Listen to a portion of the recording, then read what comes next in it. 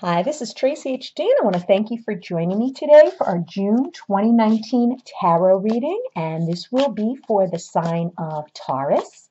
As I shuffle the deck, I'm asking all light beings, angels, and God, please relay the message I need to share with my viewers for the highest good of all. At the beginning of the month, I'm going to take a card from the top.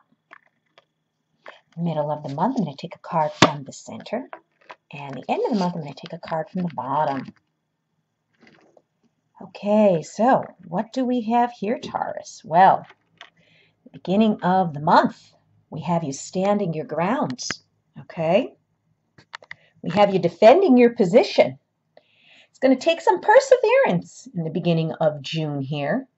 Whatever it is that's challenging you, do not give up. Too many people, okay, give up right before their breakthrough. It's possible you might not be seeing any progress on something that you thought maybe you would have seen progress by now. Okay? And this card is telling you, you can't give up at this time. Okay? You're almost there with whatever this is that you're trying, okay, so much to stand up for and defend.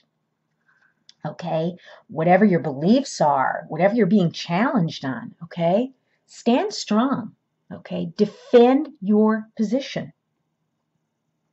And then in the middle of the month, okay, we have the King of Wands.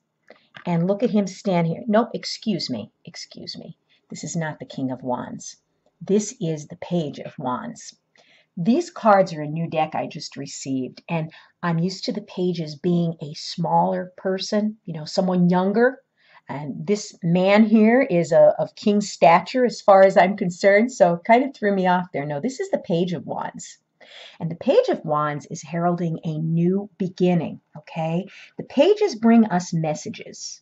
And when the Page of Wands shows up, this message could be anything that has to do with maybe something creative. Okay, maybe this is a new project that you've begun here where you're persevering on. Whatever it is, this page is going to bring in some good news.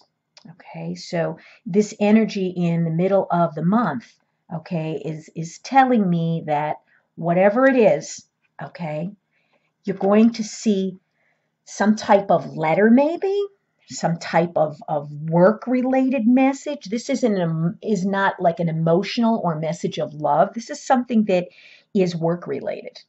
Okay, so maybe this is something that you've put in for a promotion. Okay, maybe this is something to do with your education or your studies, but this is work-related, and this could come via a letter in the mail, okay, an actual email, or maybe even a phone call. So be aware that some type of good news, and this is good news coming in the middle of the month, and it's going to come in fast. And be aware of it. It could even come word of mouth. Okay, you may happen upon someone who actually relays this message. It doesn't necessarily have to be an email or a phone call. It could be someone in person that's going to deliver this message. But it's good news in the middle of the month. And then by the end of the month, we have the World card. And what a beautiful card this is. We have this wreath going around.